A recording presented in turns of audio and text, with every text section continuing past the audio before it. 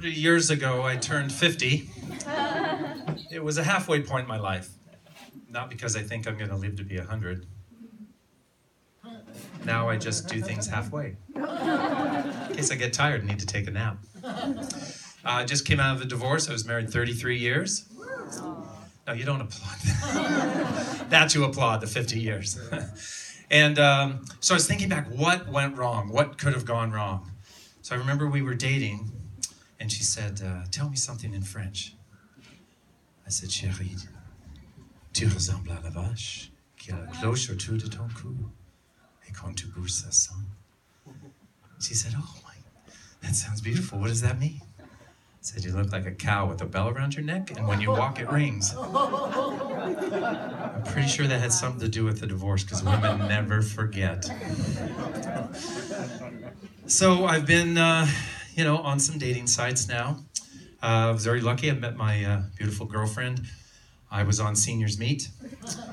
She's on Our Time, and they pimped her out over to Seniors Meet. Let's see how do I say this delicately. On some of these sites, some of these women are probably not a type for anybody. I mean, bonemarrowmatch.com? Christian Shingles?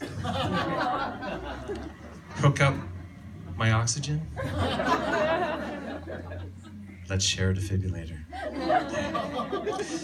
So speaking of senior dating, I was doing a gig at a senior assisted living facility because that's where my career is right now. And I was reading through the newsletter and there was a personal ad. So let me share this with you. SOM, single old man. 90. Looks 83. Full use of right side. ISO. PYT. 55 to 75. Must love long, slow shuffles and applesauce. Can you imagine this guy in a bar picking up women? Hey, baby. Do I come here often? It's kind of scary. 10,000 people a day turn 65 in this country. Call that the silver tsunami.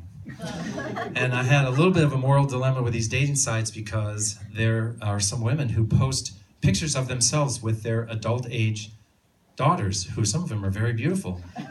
Is it wrong to connect with them in the hopes that you might get a chance to meet them? Maybe. So I guess it is wrong for some of you. All right. So just to wrap up, I'm very entrepreneurial. And, so what's the most popular genre of TV show out there today? Reality shows, very good.